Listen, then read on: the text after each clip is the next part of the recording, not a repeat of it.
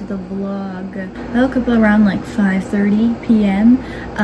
Again, my body being like, you must sleep 12 hours. I don't know why it does that. Woke up and then I was laying in bed for a few minutes, and then I turned onto my side, my left side, and in my shoulder and the back of my neck and into the back of my skull, I just heard cracking, crunching, and I was like, and I couldn't move, and it was just so painful that I just laid there, and I was like, I'm gonna have to wait for my sister to come home so that she can help me. Like, I'm not gonna be able to move. My sister's been working from home for this whole quarantine, but for the past week she's been having to go out because work duty calls. I was like, it's 5:30, she'll probably be coming home around 6, and like, I didn't know what to do. But I was like, no, I need to walk my dog, and yeah, it was so painful.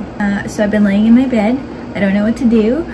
Do I like go get a neck brace tomorrow, or should I not be moving at all? Should I not even? I feel like I'm really bad with figuring out what I need to do when I hurt myself. Like when I got this burn from oil, grease, hot stuff, it like splashed up, hit me, and I didn't know what to do. I was like, it's fine, I'm fine. And then later on, my friend told me that I should have run my hand under cold water to bring out the heat. But anyways, so I don't know what to do now. Do I like put a hot pack or an ice pack on it? But that's how my life is going right now. So yeah, just about nothing else is going on in life. Goodbye.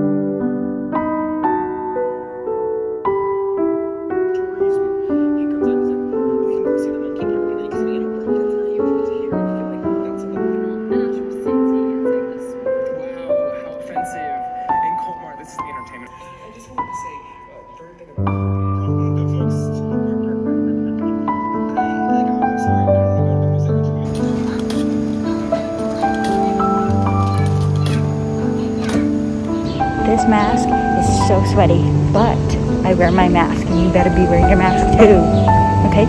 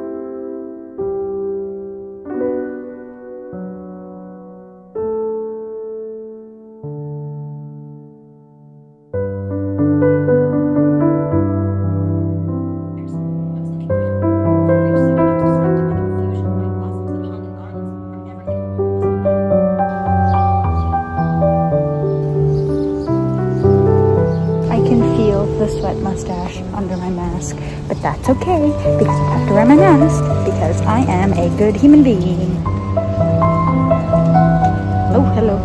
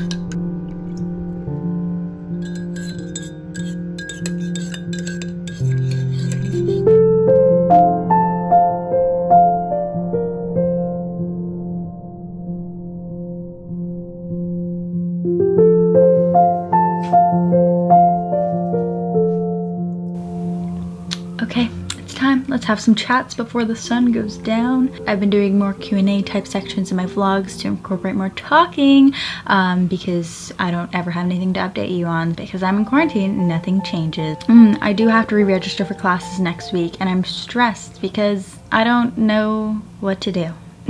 But anyways, I asked you guys on Instagram stories for questions, and so that's where I'm getting these questions from. How do you keep your stuff for journaling, paper, stickers, other materials organized?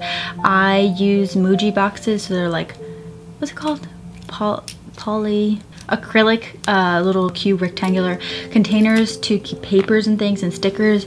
I know a lot of people use binders for stickers, but if I ever did that with my stickers, I would never use them. But those are for like sticker sheets. But then for like little individual stickers, I use this like jewelry, like beads kind of thing container. I think that's what the label said.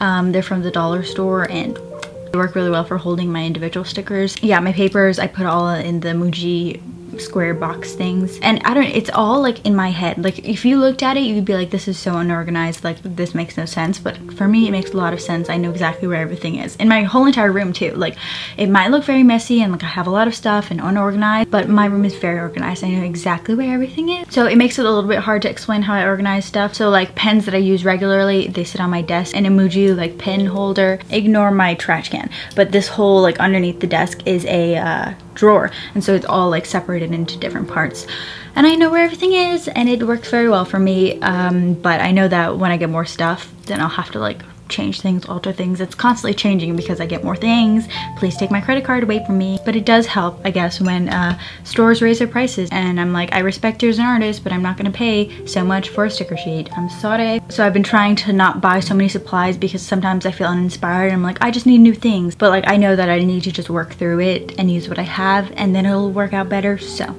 anyways, have you ever dated someone? I have not. I've never had a boyfriend.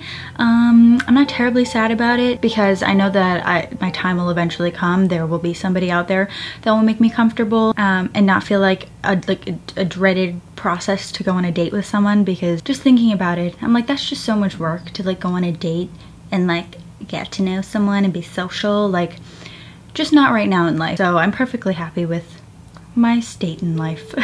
I feel like I put more importance on friends and experiencing things with my friends right now. So that's not something that I'm like super stressed about or feel like I need to like go on dates and like need to meet new people. Not right now. The door closed. I'm talking, Beach. Get lost. Rocky, you okay with this? Come in. How frequently do you journal? It fluctuates a lot, and I think that's important for me at least, to feel like I don't have to like do it on a schedule, because it's something for me. As I always repeat, my journal is something for me and myself, and if I don't journal for a little while, that's okay, because I didn't want to and I don't want to force myself to do something and then result in something that I think is hideous, and then later on I'm like, ugh, why did I waste my time doing that? Sometimes I feel like I want to push myself into like just doing it so that I can get through whatever block I'm having or whatever it may be. I just journal when I feel like it, and that's okay. I journal at least once every month, but because I like journaling, it's normally like pretty easy to just journal consistently. Some days I do tons of pages in one day, some days I don't do journaling for a week. I think it's been about a week since I last journaled, which is kind of a long time, but recently I've been having a little bit of like difficulties because in the beginning of the year I was really, my journaling style was me journaling things that I would do during the day and like the little scraps of like receipts that I would pick up, and so it made journaling really easy, plus all the aesthetic things. And then when quarantine happened, it was like I could only do aesthetic things, like nothing much was happening for me to document, so it was kind of hard for that adjustment. It's still kind of hard right now, so I haven't been journaling that much. Yeah, anyways, I think it's very important to not put pressure on myself, because then it's just not gonna, it's not healthy, it's not gonna turn out good stuff, you know? Do you listen to any Hispanic artists like Maluma, J Balvin, etc.? I do. Not so much in my own time, but mostly like when I'm hanging out with people, like my family or my friends. But yeah, I like grew up with all those songs because Belize is Latin America and the Caribbean, so a lot of influences, a lot of nostalgia. My sister was playing one on her phone just earlier, and I was like, ooh, all the feelings. And my mom loves Maluma, okay? Every mom loves Maluma. Also, we're Mayan, not Hispanic, so just in case you were wondering. Which do you like Mark more in, Dream or 127? I like Mark. I just, whatever he does, I support him, and I think he does well in any group because that's just the kind of like person, the artist that he is, adaptable. And the thing with NCT is that NCT is a whole. I'm an OT21 stan, as you know. Hopefully you remembered this. So I support all of NCT, and I feel like all of NCT is pretty cohesive with each other. So I don't really feel like a huge difference. Obviously Mark is a little bit more like leadery in Dream. I love him in everything. I support him in everything. Also I catch him because he goes between 127 and Dream. So yeah. Favorite JCC/NCT daily video. My favorite JCC? Man. Maybe my favorite JCC is when Mark and Johnny did flying yoga. The visuals in that one. Am I right? And my favorite NCT daily are probably all of the 24-hour relay videos. It's just love. I love it. What can I say? You know, just no words. Having feelings for someone but not having it reciprocated. I think it's important to remember, just because you don't like somebody or they like you and you don't like them back, or they don't like you back, that's okay, because nobody is entitled to like you or you like them just because one person likes the other. You know, that sounds very weird and convoluted. But if it's made clear that one person doesn't like the other, then like what can you do, you know? And you don't want to force somebody to like someone else, because then I personally feel like that wouldn't be very genuine, and I wouldn't want to live like that, and it'll probably hurt. But literally, like, time is so beautiful. As time passes, you're just gonna forget about it and it's not gonna be so bad, and then maybe probably one day you're gonna be like, yeah, no. So there are just some things like that that's just how the way that it's gonna be. And if you really care about the person, or if you're friends, then it shouldn't matter if they like you back in that type of way, in order to keep them in your life, because you still enjoy knowing them. I've had a lot of experiences in the past where I've been very good friends with guys, and I'm like, oh my gosh, yay, have actually a platonic guy friend, because a lot of like the thing in Belize growing up was like guys and girls weren't really friends, and if they were together then they were like, they liked each other. So throughout life I was always like very excited when I felt like I had a platonic guy friend. I felt very happy and content, because I'm like, this is how it should be, guys and girls just being friends and not having to have any romantic feelings towards each other. But then it would turn out that they liked me, and in all honesty I probably didn't handle it very well, but they also got very hurt and they didn't want to like even talk to me afterwards. So I have this like very big feeling of like, I'm not entitled to like anybody back just because they like me. Like, it's such a privilege that they liked me, so I should like them back. But you can't control anybody's feelings. Just like the people that I've had crushes on that haven't liked me back, that's okay, because they probably have valid reasons or just don't care. So that's perfectly okay too. Sorry the light is going. Should have filmed this earlier probably, but now was the right time, okay? Just not lighting wise. Your peak Aquarius behavior. I'm very much an Aquarius. My friend Emma Green is also very much an Aquarius, but we are very different Aquariuses. So we're at like this separate ends of the spectrum of Aquariuses, but I'm very Aquarius in people telling me what to do, and then I'm like, actually I'm gonna do the opposite of what you just told me to do because you told me what to do. So are you excited for the new EXO SC comeback? I was very excited. I feel like it happened so quickly though, and I'm like, it's already over. So sad. But my favorite song is Say It. I keep freaking listening to that song over and over and over again. Please save me from myself. And I also really like On Me and Telephone. I always forget to mention Telephone because that one came out a little bit earlier. So good. Enjoy it so much. Your thoughts on The King Eternal Monarch. Sorry if I missed it already. I started watching the first episode, but then the like parallel times really stressed me out because I really don't like things like that. But I really want to watch it because the main actor in it is the guy from Airs, which was the first K-drama that I ever watched, and the girl in it is from Goblin, and I love Goblin with all my heart. So I really want to watch it, so I'm gonna really try one of these days to like actually bear through the parallel universe thing. Like, I just don't like it.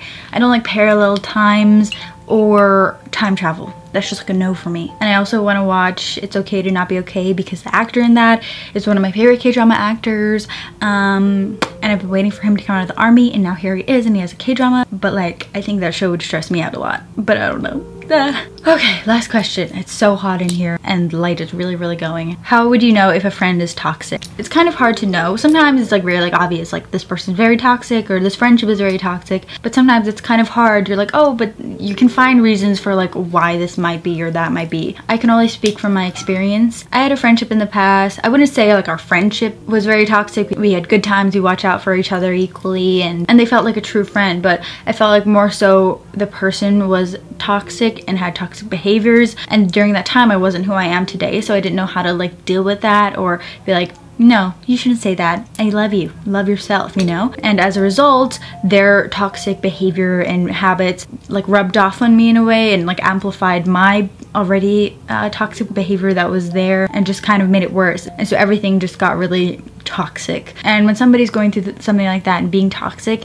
you either have to decide that's something that they have to work out on their own, you can't help, or you can be there for them and really try to help them through it, but don't push them too hard because that's not going to help anything. Or you just gotta like focus on yourself and work on yourself, because if you yourself aren't 100% there, then it's going to be really hard to help other people. And I know it's hard to like let go of people or prioritize yourself over other people, but you have to be healthy for yourself. That's most important. Yourself is most important.